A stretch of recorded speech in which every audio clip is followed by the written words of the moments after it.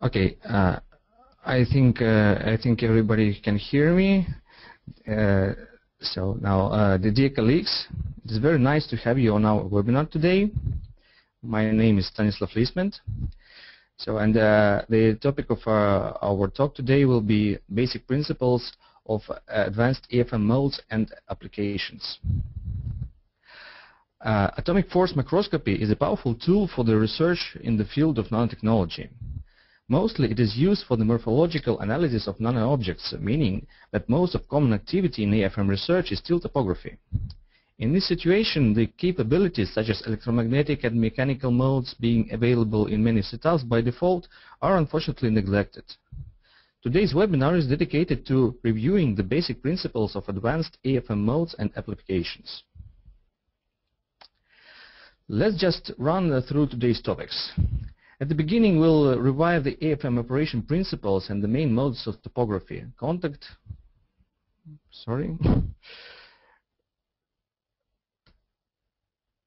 okay, Windows is smarter than me. At the beginning, we'll revive the AFM operation principles, the main modes of topography, contact and non-contact. In the next session, I'll talk about different kinds of electromagnetic modes. Then I'll carry on with mechanical applications, and at the end, I'll be happy to answer your questions within any time we have left. So, first of all, starting with main principles, let's review the AFM operation scheme. On this slide, you can see the schematics of AFM operation. We have a sample placed on the high-precision XYZ scanner, brought to contact with the probe by stepper motor engagement mechanism. The laser, focused on the flexible cantilever beam, is reflected to the sectioned photodiode. I'm sorry.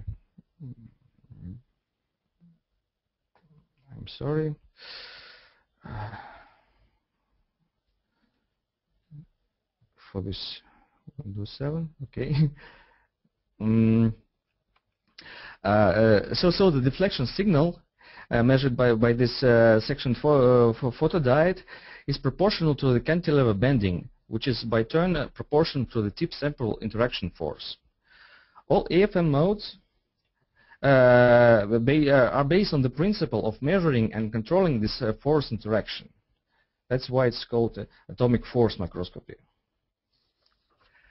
On the previous slide, a sample was attached to the piezo scanner, so the scheme was called a sample scanning configuration. On this slide, you can see another configuration where a sample is static and tip is attached to the scanner. This tip scanning scheme is a bit more complicated, as it's seen from the image, but allows to overcome such limitations as sample size and mass. Most of graphical explanations in this webinar will refer to the tip scanning scheme. Next, let's move to the main techniques which allow to measure the morphological properties of the sample with high spatial resolution, contact and non-contact modes. According to the Hooke's law, force interaction between tip and sample is proportional to tip bending and the cantilever stiffness. Stiffness for the contact mode cantilevers can vary from really small 0.1 to several newtons per meter. In contact mode, feedback system keeps deflection of the tip constant, so scanning the surface and detecting the z coordinate of the piezo at each point means that we can get the topography with a high spatial resolution.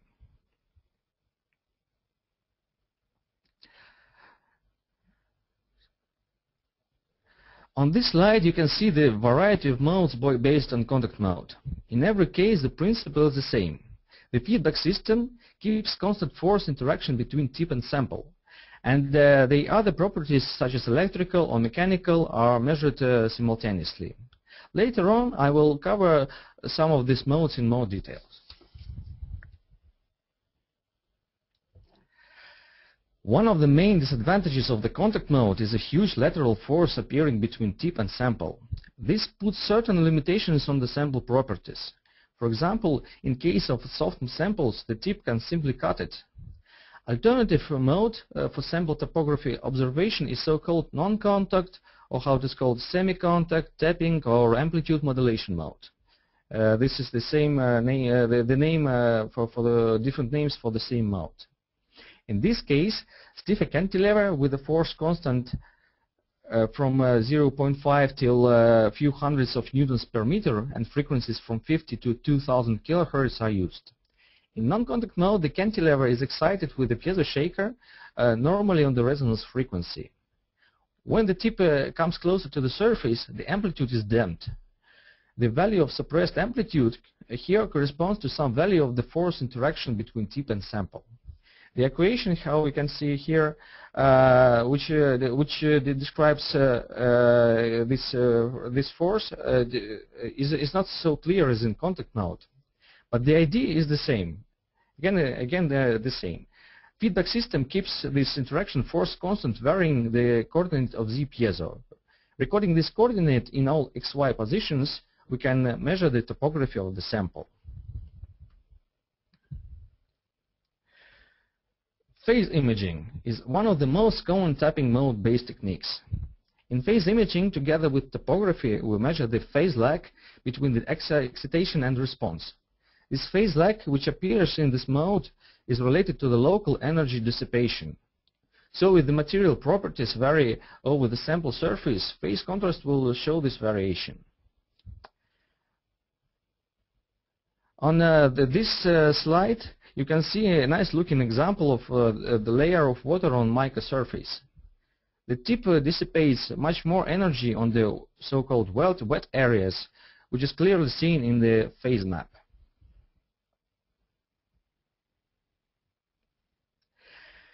High-resolution imaging of atomic scale structures with AFM is one of the best features that attracts researchers to see to these techniques.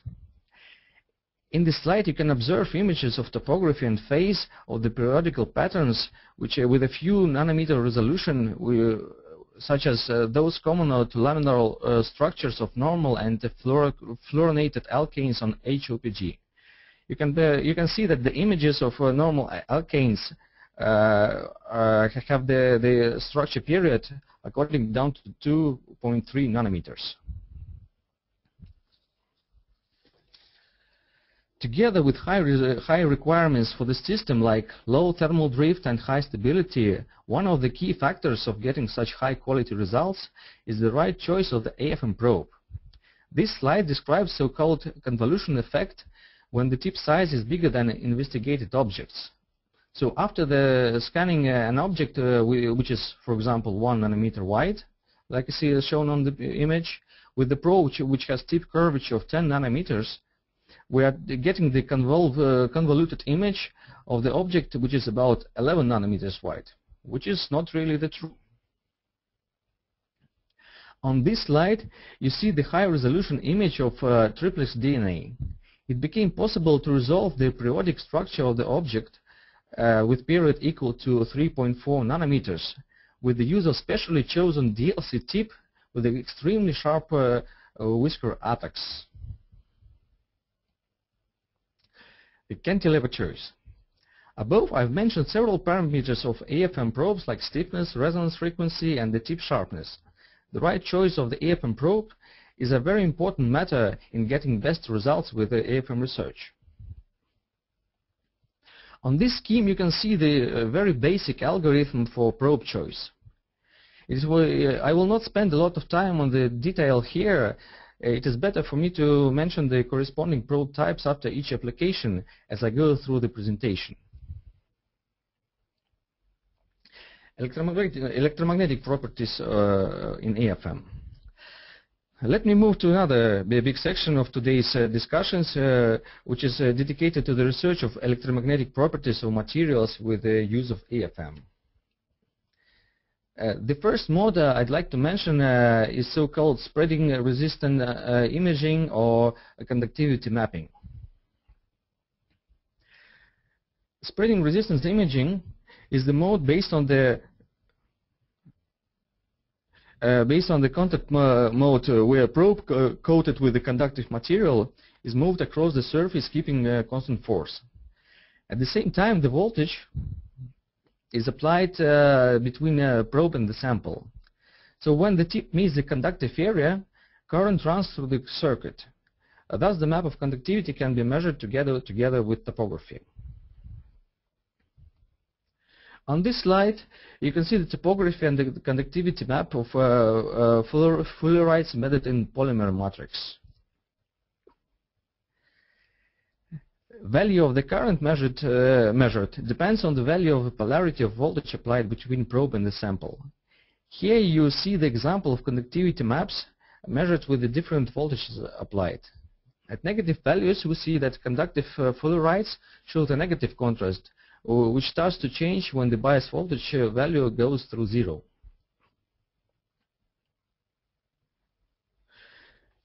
The next slide shows an example of high sensitivity of current map obtained with on modified OTS sample. A flower-like structure, which is not seen on the topography, is clearly resolved on the current image. To avoid the sample oxidation, voltage less than the 1 volt was applied. The current map shows the good contrast of 2 picoamps, which is seen to be far from the noise level.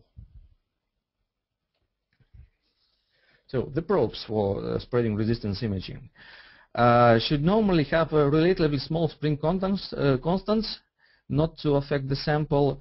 Spring constants should be from 0.05 till 1 Newton per meter, so-called contact probes, and good conductive coating, like platinum, titanium nitride, or gold.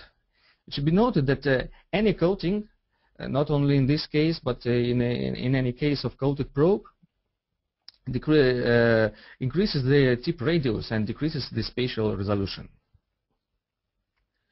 So let's move to another technique, the Kelvin Probe Microscopy.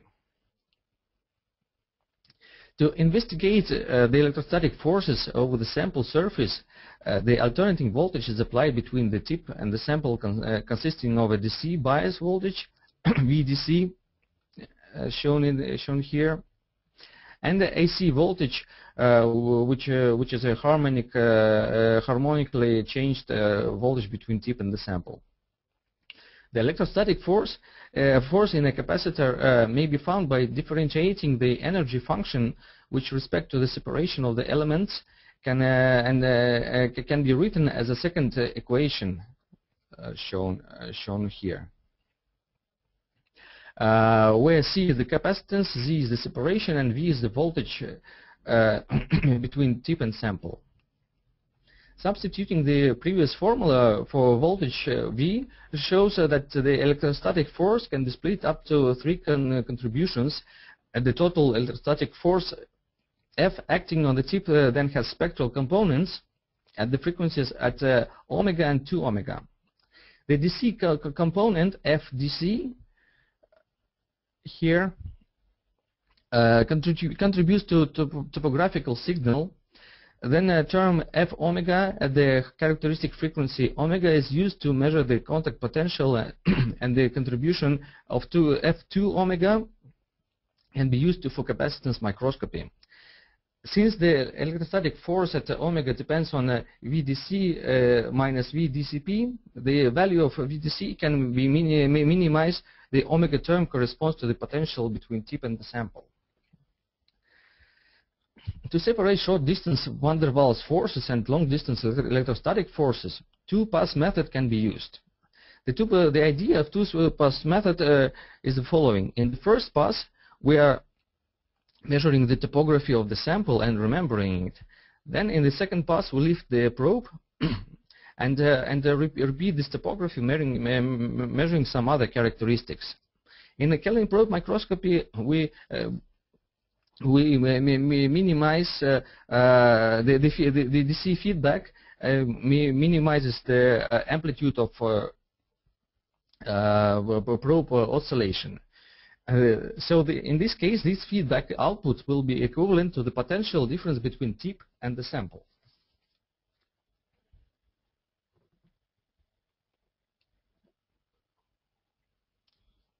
So on this slide, you can see the image of carbon nanotubes deposed on silicon, and those nanotubes are of different diameter.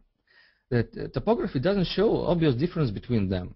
At the same time, surface potential shows that nanotubes of bigger diameters give smaller show the smaller work function. So and we can clearly see that this sample contains on 3 types of nanotubes diameters. In this example of Kelvin Probe Force Microscopy, which could you can see the visualization of the charge induced on the oxide layer of the gallium arsenide with the usage of Raster voltage lithography.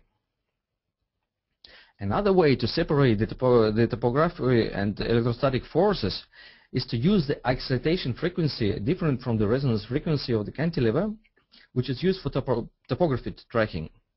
Thus, KPFM can be done in the single pass without tracking each line 2 times. This solution requires the simultaneous usage of 2 feedback servos, like shown here, is Z servo and KPFM servo, and at least 2 lock-in amplifiers to detect the main resonance frequency of the cantilever and the frequency of the electrical excitation. Moreover, usage of the additional lock-in amplifiers, like shown on the schematics, allow the simultaneous measurement of surface potential, surface potential dc by dz and dc by dv components of the electrical response. Switching lock-in amplifiers in series or in parallel allow to run amplitude and phase modulated Kelvin probe microscopy techniques. On this slide, you can see the example of the topography surface potential and in amplitude modulation and phase modulation. dc by dz and dc by dv maps components measured simultaneously on the fluoroalkane assembly deposed on silicon. The benefit of single pass KPFM comes from the fact that the tip, in this case, is staying at the optimal distance above the sample. This results in higher spatial resolution, spatial and electrical resolution. On this slide, you can see that the comparison of KPFM images of fluoroalkane chains of mica. Surface potential map shows a higher, sharper image in case of single pass. According to our experience of KPFM study, the best result with the usage of standard probes were achieved with FMG L1 cantilevers with a resonance frequency about 60 kHz coated with platinum.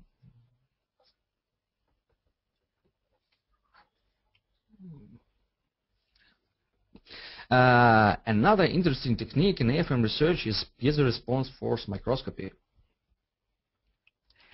The basic idea of PFM is to affect locally the piezoelectric sample surface by the electric field and to analyze the resulting displacement of the sample surface, like shown on this movie. This PFM technique is based on the converse piezoelectric effect, which is the linear coupling between the electrical and mechanical properties of the material. Since the ferroelectric exhibits piezoelectricity, an electric field applied to a ferroelectric sample results in change of these dimensions. To detect the polarization orientation, the AFM tip is used as a top electrode, which is moved over the sample surface in contact mode, detecting amplitude and phase of the AC response in plane and out of plane. At the right side, here you can see the example of PFM studies of TGS sample. The atomic step observed on the topography doesn't correlate with vertical amplitude and phase response.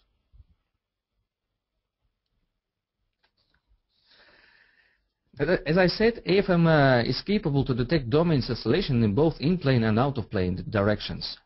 To do this, it's simultaneously schematics with 2 lock-in amplifiers should be used, like shown on this structure, on this scheme. So here is the example of such application. On this slide, you can observe the example of DPAP, a high temperature ferroelectric where the domains are non-orthogonal, which results in contrast in amplitude and phase in both in-plane and out-of-plane scans. Both PFM images and topography were measured simultaneously within the single cycle using two separate lock-in amplifiers. Regarding the probes in PFM, probes for PFM should be normally, according to our experience, should normally have high spring constant from 1 till 100 newtons per meter, so-called non-contact probes, to avoid the crosstalk with the topography, and of course the good conductive coatings like platinum or titanium nitride. Magnetic force microscopy, or MFM. MFM, like the Kelvin Probe Microscopy, the double pass is a double pass technique where the magnetized probe is used. So we have the specimen with magnetic domains oriented in a different, which have different orientation. So in the first pass, tip goes over the surface measuring the topography. The system, the AFM remembers this trace. Then tip lifts over the surface and repeats the topography flying over the surface. In this case, the phase contrast, phase shift is measured, and the phase shift corresponds to the magnetic force gradient. So thus, using the two-pass technique, we separate the influence of the topography. On the right side, you can see typical MFM images of yttrium iron garnet films. One of the great advantages of AFM is the possibility of running experiments in different environments. On this slide, you can see the change of the structure of the magnetic domains when the sample temperature passes the Curie point. It is seen how domains of cobalt monocrystal collapse with the temperature going up. Another example of a cobalt gold sandwich domain structure transformed under variation of the external magnetic field. Controlled magnetic field variation is possible in plane, like shown on the top, and in plane, like shown on the bottom, and out of plane shown on the top. So regarding the MFM probes, there are two types of MFM probes available. MFM LM probes are probes which are coated with a coating with a low magnetic moment, which can be used for measurement of very high sensitivity, where the magnetic moment is very small.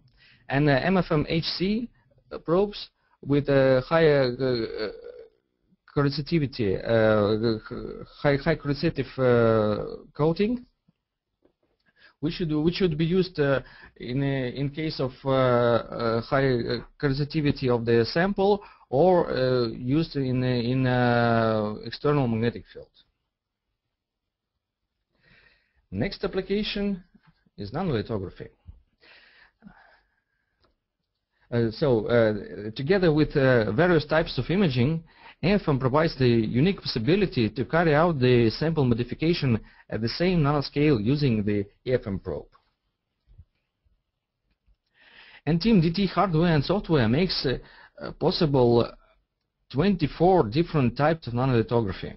So here you can see it's 3 modes, 2 methods, 4 regimes, and in total it's 24 types which come out after combinations. So here you see the program interface of a nanolithographical module, which allows to do all these types of lithographies. The first mode of lithography is so-called force lithography, when the tip scratches the soft specimen, applying high force, as shown on the left image.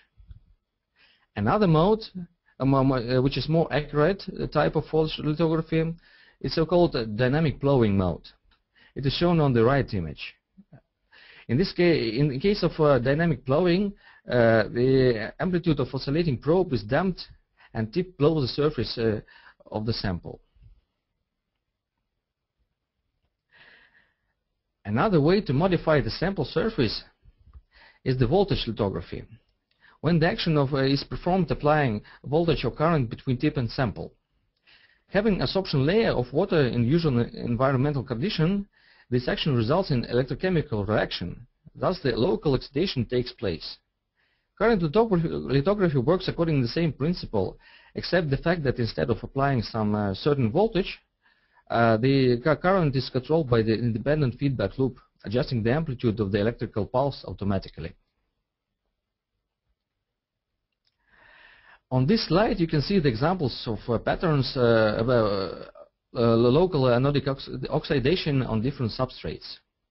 It can be seen that this technique allows to build really small structures. When running nanolithography, the precision of probe positioning is very important. Most of NT-MDT scanners are equipped with low noise capacitive closed-loop sensors, which provide the high precision and repeatability and eliminate the piezoceramics artifacts such as creep, hysteresis, and nonlinearity. On the top figures, you can see the nanolithography made in open-loop mode and in closed-loop mode. And other lithography patterns were also created in closed-loop mode. So they show absolute regularity of created structures. These are some examples of nano-art which don't really have any practical value, but shows the capabilities of nanolithography. You can mention the small scale of those objects. Together with surface modification, AFM allows to manipulate the objects deposed on the substrate. On this slide, you can see the carbon nanotube moved by the probe along the direction shown by arrows. On the right side, you see the result of such impact. Probes for nanotechnology, for nanolithography. So high stress of the tip apex during the nanolithography and manipulations claim that the tip coating should be durable and conductive, especially in the case of electrical lithography. Probes of DCP series have stable and non-destructive coating and fit well for nanolithographical applications. Other types of conductive coatings, and as tungsten carbide, titanium oxide, titanium nitride, and platinum, were also reported to be successfully used in nanolith applications. Together with the achievement of in-plane information about the sample surface, AFM provides the opportunity of studying various kinds of spectra. One of the powerful tools in AFM is atomic force spectroscopy. So, like we mentioned previously, the deflection signal corresponds to the force interaction between the tip and the sample. Varying the distance between tip and sample, the detection and detecting the force, so-called force curves can be recorded, as shown on the image. The shape of the force curve gives the additional information about sample properties, like mechanical, like shown on the left side, and adhesive.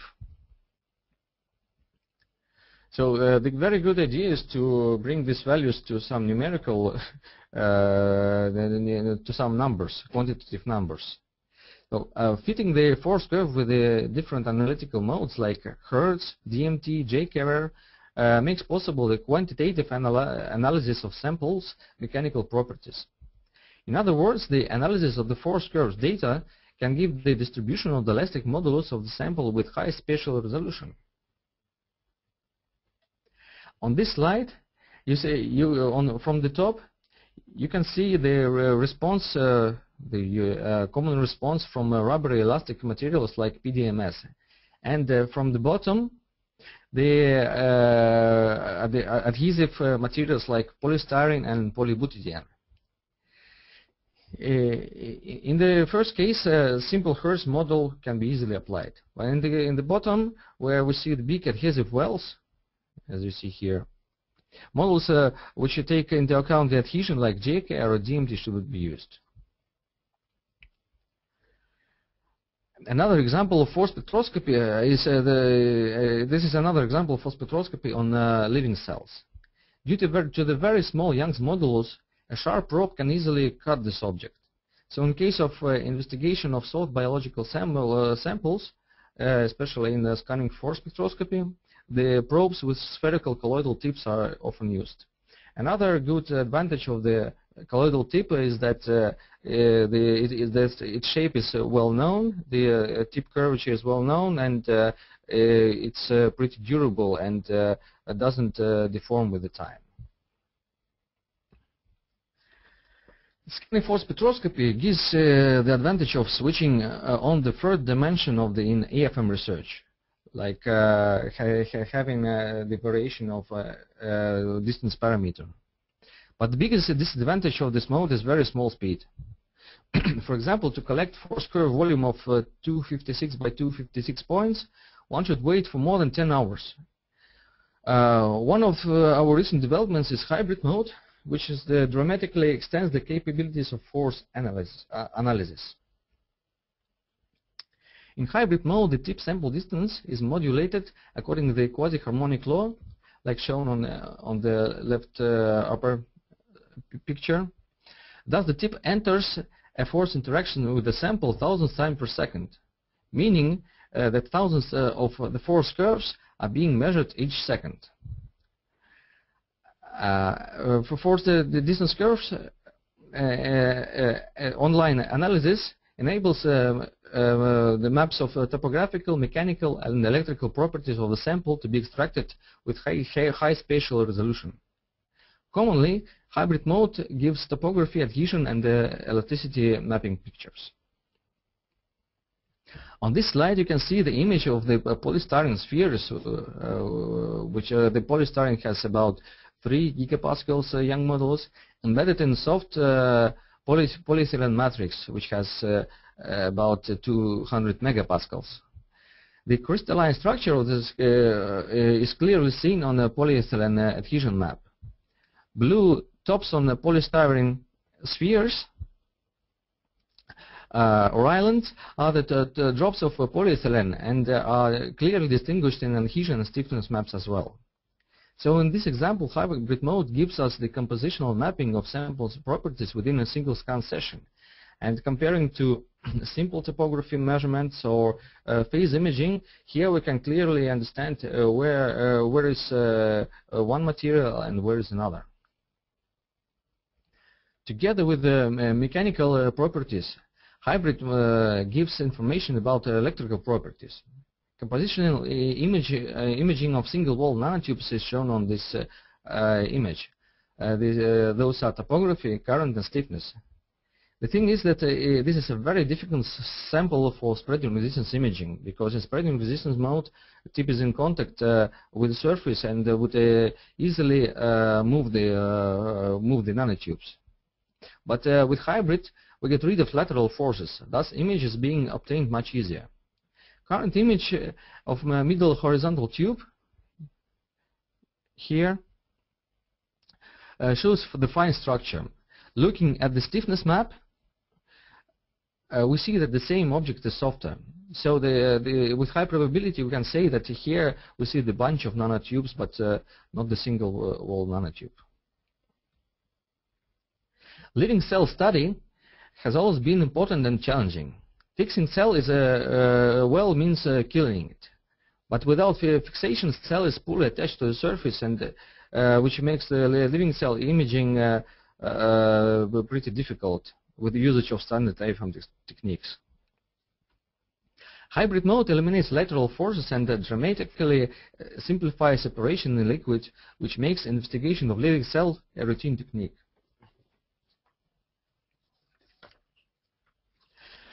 The option of saving the whole array of force curve for each scanning point gives the possibility to run the post-processing. Here you can see the program interface of working with post-processing of hybrid mode volumes, which are not really limited with 256 points or some other number. The issue so a researcher can choose different modes and tune parameters to fit the experimental data in the most excellent ways. The issue of the tip choice for quantitative mechanics and many other innovations are planned for the discussion in our webinar coming up in September. So we'll discuss those issues in detail.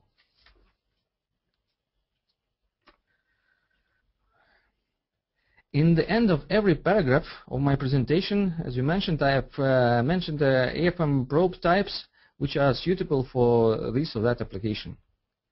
It was shown that to investigate various properties of different samples, different probe types should be used.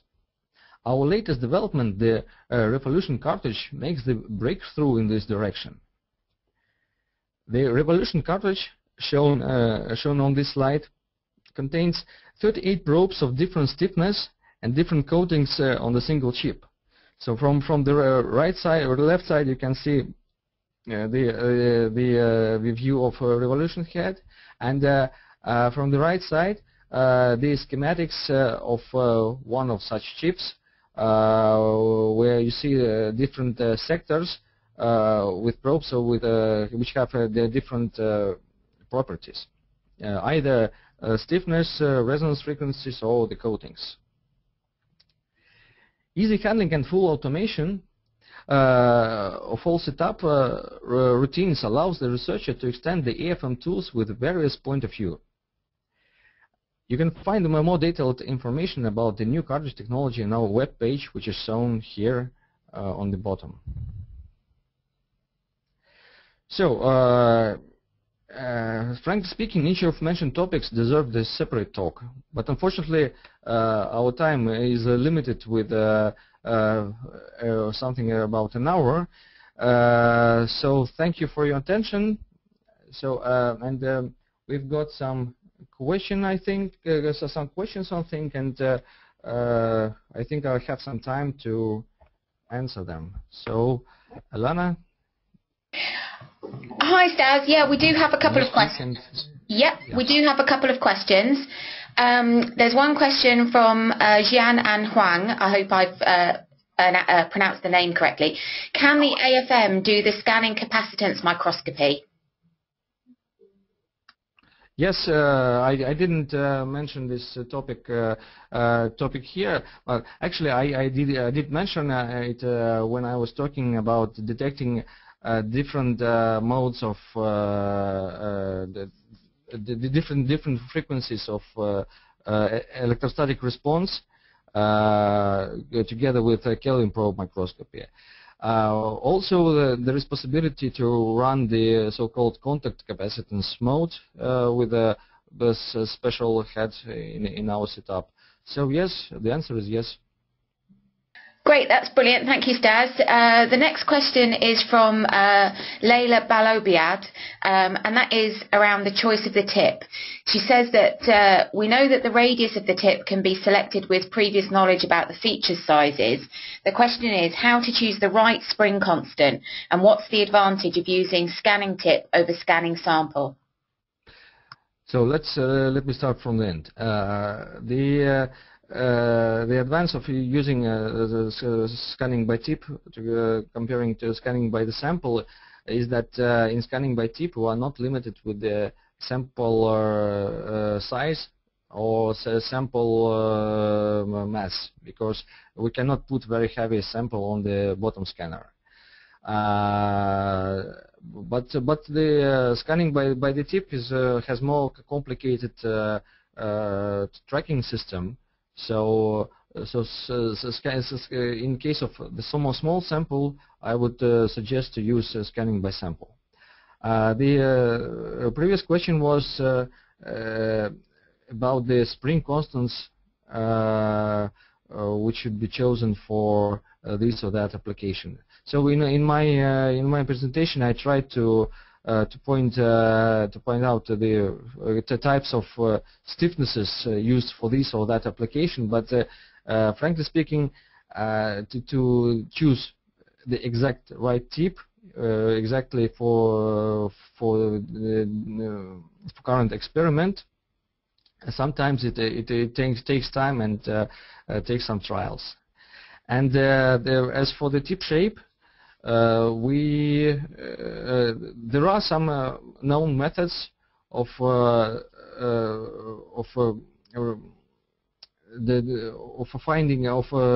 looking at the tip, finding out what is the tip shape, using specially prepared AFM samples, like for example TGT sample, which is produced by us or some other tip checkers. The bad thing with those samples is that most of them are like the tip killers. So in case, except TGT. So in case of you run the tip check, your tip shape is modified. So the right and good way of looking for the tip shape is the usage of the electron microscope. No, the best way. That's great. Yeah, and I would like to mention that soon my colleagues tell me that soon we'll have the webinar regarding the cantilever choice, where we'll talk about cantilevers in more detail. Okay, that's great. Thank you very much, Stas. I've got there's another question here. There's quite a lot actually. What type of control method do you use for piezoresponse force microscopy? And that's coming from Ning Chuang. In imaging, we use the DC and AC excitation. We can apply this to either to the sample or either to the tip. And for the piezo force spectroscopy, which I didn't mention in this presentation, we use both like a step-wise and pulse-wise control. I hope I understood the question right, in the right way. Thanks, Stas. I've got another one. We've still got another 10 minutes, so I think we'll carry on going because there's quite a lot of questions. Is the hybrid mode able to measure MFM and PFM at the same spot? Can layered samples be measured like that? Thinking of magnetic layers on top of a crystal or a layer that's piezoelectric, and that's coming from Martin Welk. Well, that would be actually a very interesting application to check, because yes, MFM can be measured with a hybrid mode. We have the data. We have the data about measuring the piezo force response in hybrid mode, but we were not lucky enough to find the sample which would show both of them. And the good thing is that, like from my point of view, it will be possible to do with the single tip, like with the coated, for example, with the cobalt or cobalt chrome, which is conductive at the same time. So I don't see any technical limitation for this. So if sorry, I forgot the name. So if customer kindly provides us with a sample, that will be happy. Yeah, that's from Martin Welk. So we'll make a note of that and follow up. Yes, that would be nice. Okay, I've got another question for you, Stas. Just hold. Alana, I don't hear you. No, I haven't. No, because I was just muting myself while I found the question.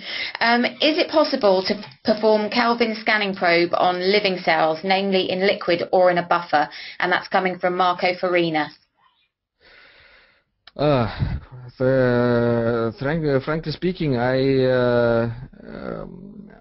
didn't run such measurements in my experience, but I know that some of our customers ran experiments of Kelvin probe microscopy in oil solution. The difficulty with the buffer is that it's conductive, so I would not. I would say that that's a difficult task to run electrical measurements, especially on the living samples, which can be affected in buffer. Maybe I'm mistaken, but what is from my experience, my personal experience, is that the Kelvin probe microscopy is possible in non-conductive liquids. Great, thanks, Stas. I've got another question. Regarding voltage and current lithography, would this method destroy or damage the tip? In our experience, force lithography damages the tip beyond use, and that's from Catherine Woodford. Okay, thank you for the question. Yes, as I mentioned, the tip, which is used for the lithography, should be really durable to survive after this. And yes, if your coating is not very good in case of voltage or current lithography, it's pretty easy to damage the tip end. So there are two ways out. So the first way is to use good tips. So as I said, the diamond coated tips showed a very good performance in this case.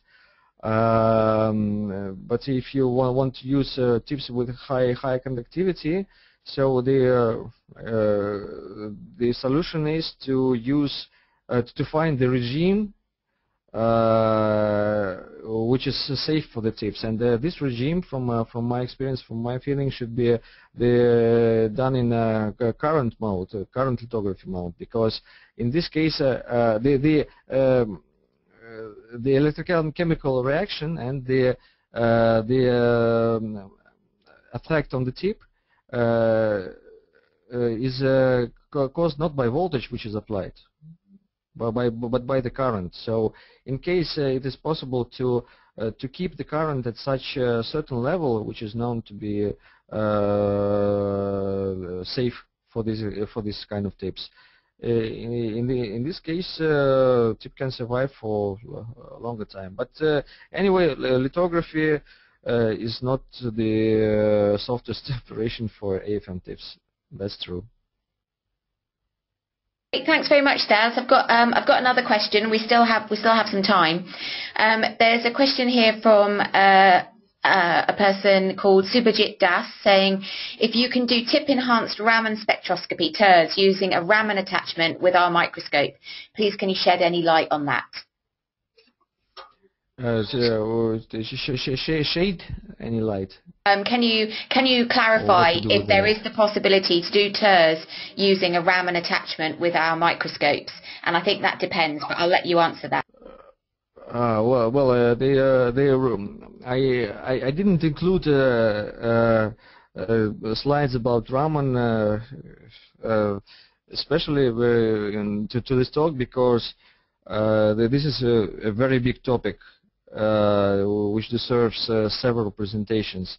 Actually, excuse me, just for that gentleman, I think there is actually an AFM Raman webinar loaded onto the NT-MDT website that we held in June. So if you'd like to go and look at that, then if you have any questions, we can answer those from once you've seen that particular presentation. Yeah, or you can contact us and for the particular. But what I would say that the Raman and tip-enhanced Raman can be combined with hybrid mode, and we are launching the so-called tip visual probes coated with gold, And we've got gold alloy, and we've got really nice results, which will be presented soon on one of our next webinars. Great, thanks, Stas. I think we've got time for maybe 2 more questions. Yep. I have one here. For phase imaging of water on mica air, can you explain why NSG10 is specifically chosen and what typical scan speed is used? And that's from Florin Unger. Well, what was shown, so it was shown on the slide. That scan was captured with one of our customers from Cuba. Frankly speaking, I don't know why was this particular type of the probe chosen, but for phase imaging, like phase imaging is based on non-contact mode or amplitude modulation mode. So the first, like the range of probes which can be used for this is so-called tapping probes or semicontact probes, because to make it possible to excite them mechanically. So NSG1 is one of those probes. And what was the second part of the question?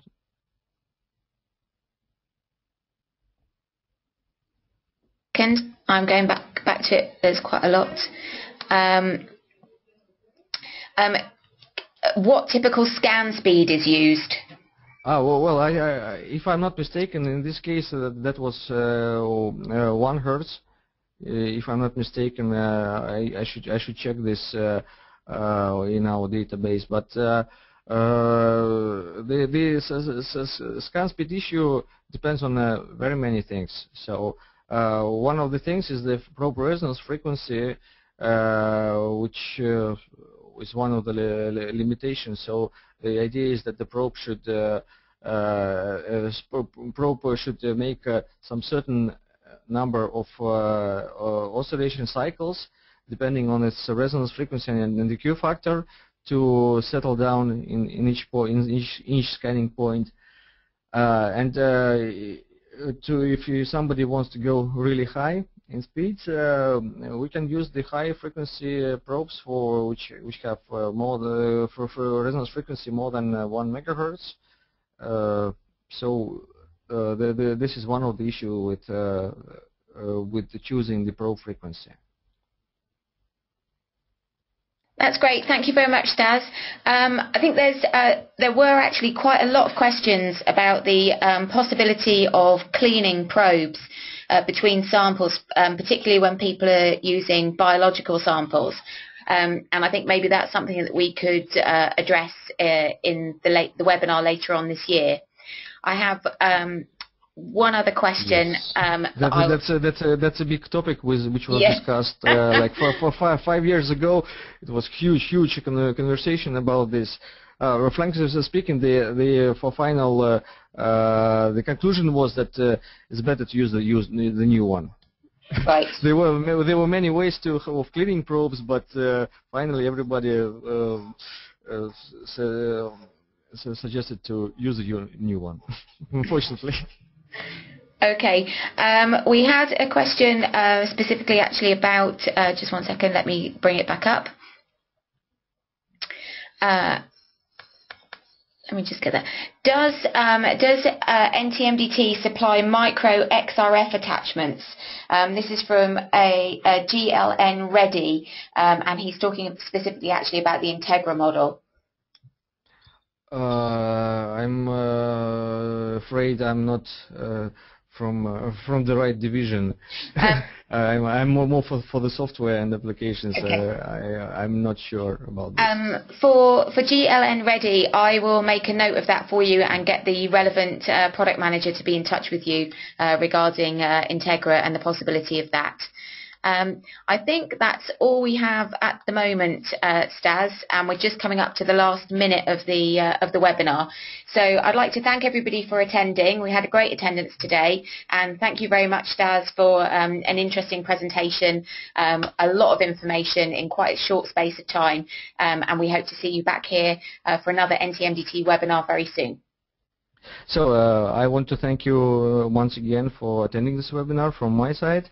And I want to mention that all the images, all the animations which were used in this presentation, and maybe some other more, can be downloaded and used for free from the link you see on your screens. So, and see you on upcoming webinars. Goodbye, everybody. Thanks a lot. Have a great day. Bye.